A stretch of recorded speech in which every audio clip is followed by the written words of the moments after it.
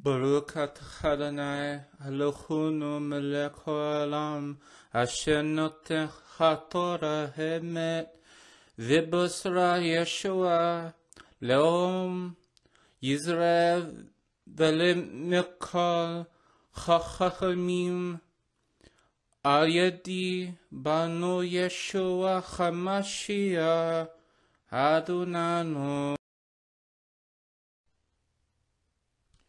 The land is to be divided by lot and proportional to the size of the clan and tribe.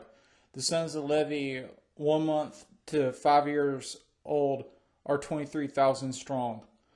Moshe is approached by the daughters of Zephakad, a man who died at Kadesh in one of the Tishbal graves. They have no brothers, so they fear they will not have an inheritance among their cousins.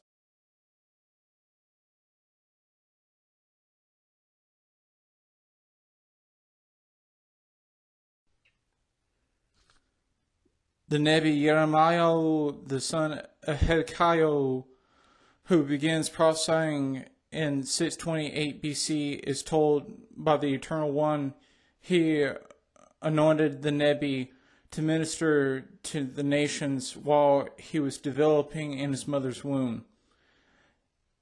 He will guide the Nebi where he is to go. Upon touching his mouth, the Holy King of the universe puts the words of prophecy against the kingdoms in the north. He is told then to go and declare to the holy city and that the king remembers the nation's devotion and following him in the desert. Anyone who devours the holy city will incur evil upon themselves.